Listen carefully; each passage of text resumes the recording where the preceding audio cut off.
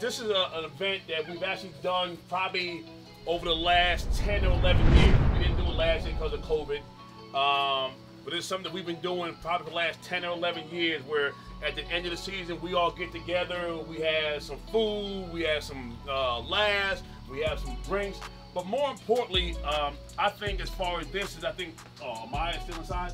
I think what is, we have like Amaya and even my one daughter, that they actually played for Team Miller and graduated in 2015 and 2016 and still came back to the Cookout.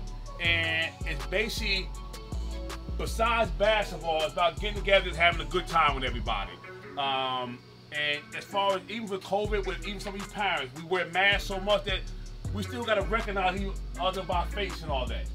So I really appreciate everybody, you know, coming out, and I love it. I love it. My brother loved it. Coach Oren loved it. What's Kevin? Coach Cam loved it. My wife loves it for August when I'm around. You want to say anything, baby?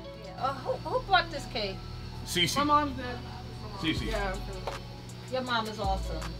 This to me just makes me put everything in perspective. The team, us all coming together and enjoying this outing. And I thank everyone for participating, who text me and just being hands-on with me. I appreciate it. You will see more of me next year. Yes, I was missing in action. Coach Kevin said some of his parents were like, "He married?"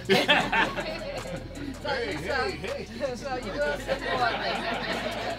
And that's it. All right, coaches, anybody got something to say? Dave? I just say, yeah. All I know is, look, I'm happy to see y'all. I miss y'all. This 1 month off, I missed y'all. And yeah, it's great to see y'all. And we moving forward. Better things to happen. Big to happen. And yes. Oh. Happy to see